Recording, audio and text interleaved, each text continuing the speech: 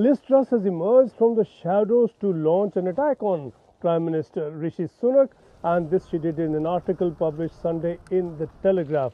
And this follows on from Boris Johnson. So now two former Prime Ministers really determined not to let the present one be. The knives are out. Liz Truss has said in her article that, and this is an article that has surprised everyone really, we all thought that she was into a sort of a shameful retreat into silence, but now she says that her policies were right. Policies of low tax to build growth, that these were conservative policies, and she was on the right path, in the right direction, but she just went about it the wrong way. She does acknowledge that. She says she was brought down by a left-wing economic establishment, and that was led by the media and by people more widely, but that if growth is what Britain wants, her policies were the policies for Britain to follow, and still are the policies for Britain to follow. Britain, no doubt, is in a recession. It has not shown any growth, and she is clearly blaming Rishi Sunak's policies for this position.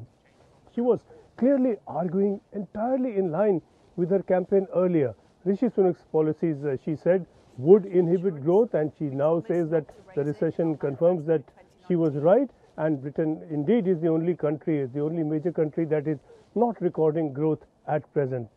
What she really is trying to suggest is that the Conservative Party needs to follow conservative policies under a truly conservative leader. And she said this straight after a Boris Johnson interview in which he said that Sunak must cut taxes to boost growth, and that the Conservatives will win the next election because they would have cut taxes after saying earlier that he would lead the party into the next election. Clearly, he is pointing the direction in which he thinks the party should go. So now we have two former Prime Ministers, though both have been discredited in their own ways, projecting themselves as truly conservative in place of Rishi Sunak. What matters, of course, is that the party members are the ones who will decide who will lead the party into the next election, and this kind of statement by one and then the other is making the case for either one or the other.